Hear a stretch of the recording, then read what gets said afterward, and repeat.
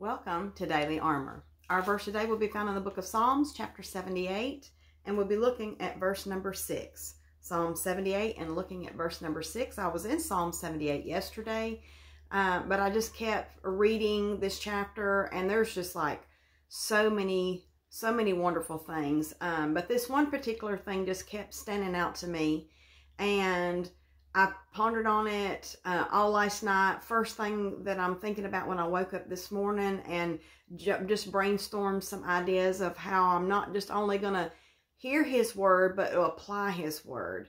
And I'll get into that a little bit more in just a minute. But I'm really going to be focusing on the first 8 verses of Psalm 78. But verse number 6 is kind of that key verse. And we'll look at verse number 6. And it says, that the generation to come might know them, even the children which should be born, who should arise and declare them to their children. So this is talking about teaching the children some lessons that they're going to in turn teach their children and their children and their children. And that's what, as Christian parents, we all desire. We all want for our children to know, and then for them to take that information and tell their children and their children and their children. Whenever we think about raising up our children in church, and then we think about that as they grow and as they, get married and have children, that the church growth should be growing so much from within the church, from the families that create more families and more families and more families. And I just think how exciting it is to see that take place, where you have a family, say if you had a family that had 2 children, and those 2 children married and stayed in church, and then they had more children, and they had more, you're just seeing the church grow and be excited and sharing that from one generation to the next.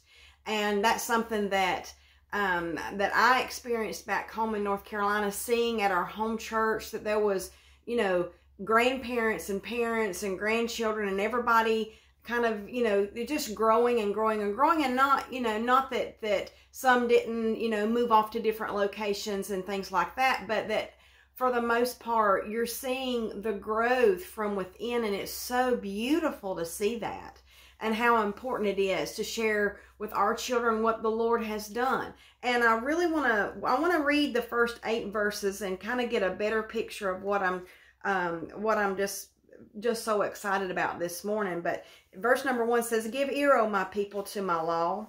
Incline your ears to the words of my mouth. This is very important.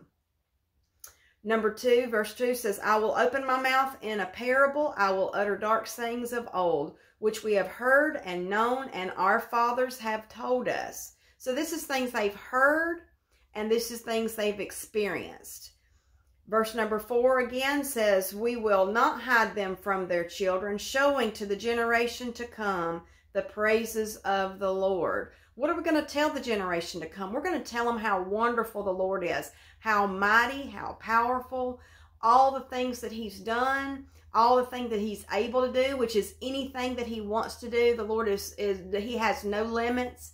But our doubts and our fears is the only limitations, that we limit what He wants to do because of our unbelief, because of our fears. And we want to remind the children who their faith, if we had the faith of the children, we would be thinking way beyond what is possible and looking to those things that are impossible, because that's the God that we serve.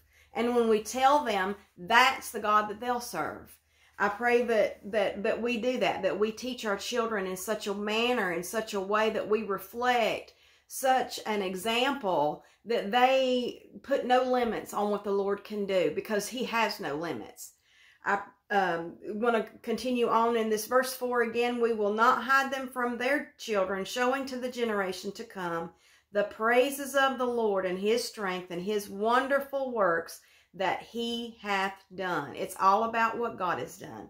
Verse number 5, for He established a testimony in Jacob and appointed a law in Israel, which He commanded our fathers, that they should make them known in their children. He's saying, the Lord has told us to tell our children. The Lord has told us to rehearse these things in their ears, to tell them about it, not just one time, but over and over and over again, so they don't forget, and so they can remember how to tell their children. Verse number 6, that the generation to come might know them, even the children which should be born, who should arise and declare them to their children, that they might set their hope in God. That's why this verse number 7 is why we're to do this thing. The Lord is saying that they might set their hope in God. In other words, so they can trust Him, so they can know Him, so they can think about Him and know that all that's around them is of the Lord, that He created the heaven and the earth, and He made the day and the night and the sea and the animals and the people, and that He made me and He made you. And get them excited that they might set their hope in God and not forget the works of God. That is so important. The Lord has said that in the Word over and over again. Back when, if you look in the Old Testament with the children of Israel wandering around in the wilderness, and it says, and they forget God. They got consumed with the circumstances in front of them, that they forgot all the wonderful things that He done behind them in their past. He parted the Red Sea. And not only did He part and hold the waters back, they walked over on dry land. The land that the waters parted, and they're walking on dry ground. And the enemy comes up behind them, and what happens? He makes the waters to go back upon the enemy, and He takes care of the enemy. And He did that wonderful thing. And every time they come to a new obstacle, the Lord wanted them to remember what He'd done in the past, so that when they get to this new obstacle, that they wouldn't panic and they wouldn't worry and they wouldn't be scared, but they would be excited to see what the Lord was going to do. But so many times as we get older and older and older, it seems like we want to forget all those things. But the Lord wants us to remember. He wants us to remember, because that's where our hope is. Our hope is in God. Our hope is in what He has done. He's proved to us from in times past what He is able to do, what He can do, which is everything, which is anything, and what He's willing to do, which is marvelous things. And that when we come to these next obstacles, that we will remember, and that will move us forward instead of, instead of stunning us, instead of shocking us into fear, where we're not movable, where we're not workable, where we're not usable, because we won't make a move forward. And let's continue on. I just love that. Let me read that again in verse number 7. That they might set their hope in God. That's so wonderful. And not forget the works of God, but keep His commandments. He wants us to obey. He wants us to love those enemies. He wants us to love our brethren. There's so many things that He wants us to do, and when we put it into practice, when we do what He says, when we move forward, when He says to move forward, when He says wait on the Lord, and there's so many times when He wants us to wait. When He says wait on the Lord, we're to stop and wait and just ponder on Him, remember those wonderful things He's done, so that we're ready when He's ready for us to move forward. Verse number 8 says, and might not be as their fathers, a stubborn and rebellious generation. We don't want to be that, and we don't want our children to be that.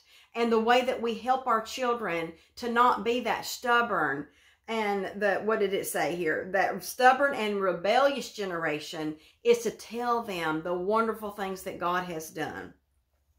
A generation that set not their heart aright, and whose spirit was not steadfast with God. That's the generation He's talking about, that He wants the future children to not become that. He wants them to remember the wonderful things He's done. We need to remember the wonderful things that He has done. We don't need to be that stubborn generation. We don't need to be that rebellious generation. We don't need to be that bad example for our children, and how we're not expecting anything of the Lord.